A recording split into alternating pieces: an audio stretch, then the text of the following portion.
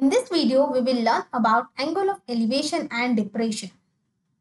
So we have a minar here, and if a person is standing some distance away from this minar and looking straight to it, the line drawn from the eye to the person at distinct point where the person is looking is called horizontal line.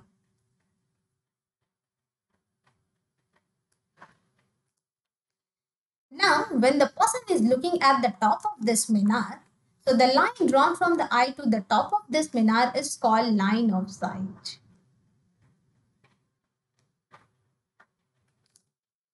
So we see that the line of sight makes some angle with this horizontal line, and this angle is called angle of elevation.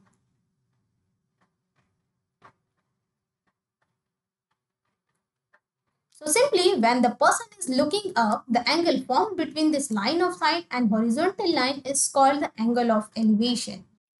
Now, what would be the line of sight when the person is looking at the bottom of this minar? When the person is looking at the bottom of this minar, the line drawn from the eye to the bottom of this minar is called the line of sight.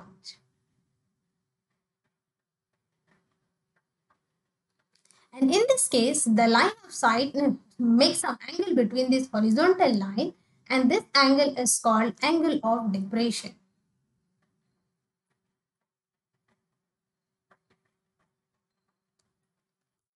So when the person is looking down, the angle formed between the horizontal line and line of sight is called angle of depression. And when the person is looking up, the angle formed between line of sight and horizontal line is called angle of elevation.